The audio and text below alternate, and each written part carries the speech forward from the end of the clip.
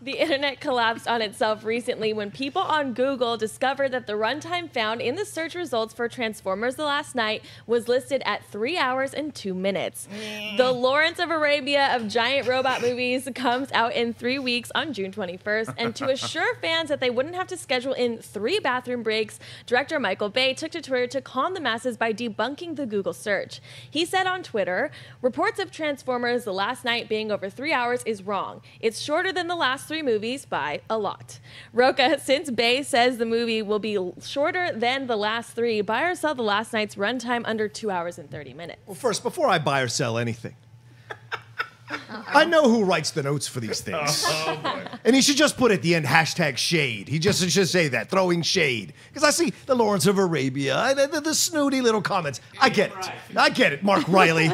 Saucy. Current quote-unquote champ, as Steph Curry might say. Listen, Transformers: The Last Night should be 3 hours and 2 minutes. I was actually excited when they said 3 hours and 2 minutes. I was like, well, this means I can have a couple of stouts while I'm watching this movie. This is awesome at the ArcLight. But unfortunately, Michael Bay is saying it's going to be less time.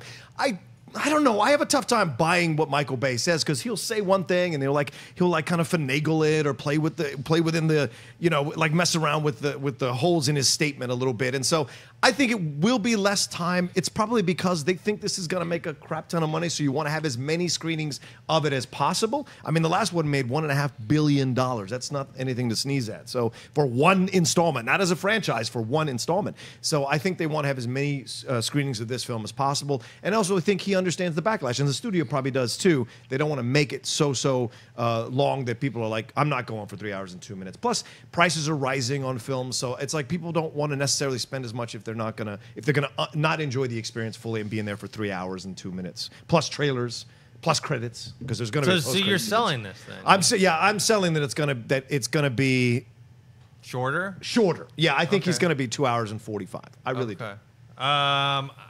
Everyone knows what I think about the movie franchise, even though it's a beloved television cartoon and toy series for me when I was growing up. But I actually buy this. I buy this a lot because, look, there's many problems with the Transformers movie franchise, and one of them is the length. I mean, you're sitting in there, and it's not moving. The story's not moving, and like you're not feeling a lot of the stuff. And then they just make it even longer.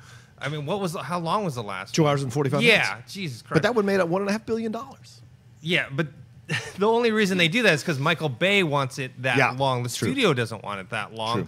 And I'm actually glad that, hopefully, if he's telling the truth, that he sees, oh, look, people don't actually want it to be longer, that people actually want it to be shorter, and it's something, maybe a mistake that he realizes. So I actually applaud him for that. Ellis? Look, Dennis, I want to make this clear. Roca's good at some stuff, okay? I just think he's totally way off base here with everything he said about Transformers.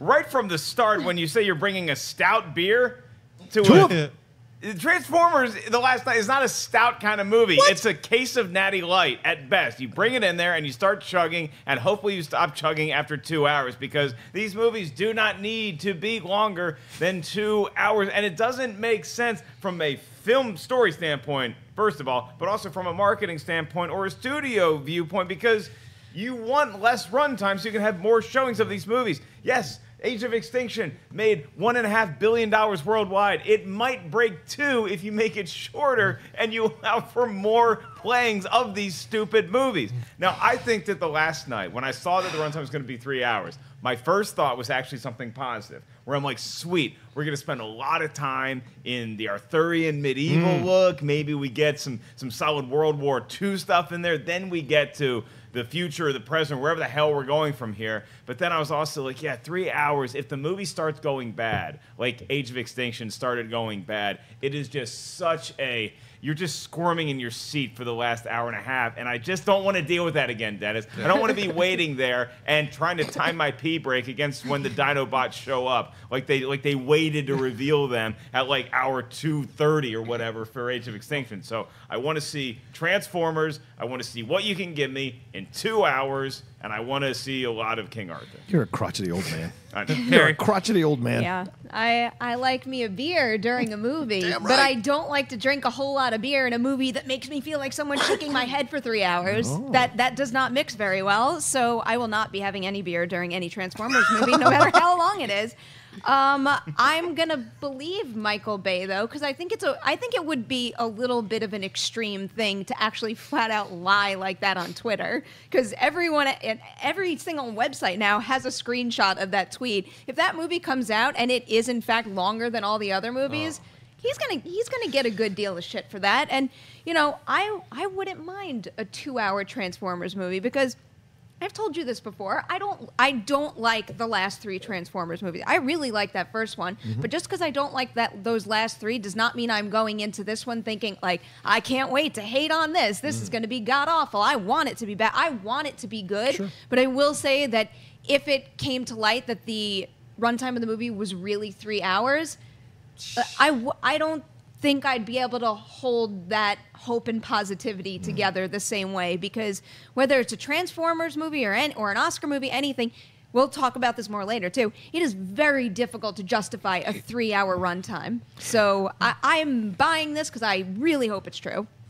It's difficult because, I mean, by a lot, he means by a lot. So if we're talking a 2-hour movie. Well, okay, so because it seems like from the so trailers, it's expansive. All these decades and periods. Plus, if we're going out to the origin planet of the Transformers, that's a lot that you're talking about. To shove all that into 2 hours, I think is going to be really, really tough. I think Age of Extinction was what, 240? Age of Extinction was 245, and the shortest of the series was the first one, which is 2 hours and 23 minutes. But he said if the last 2, Dark of the Moon, was 237, I think. 234. So if this movie is if this movie's 215.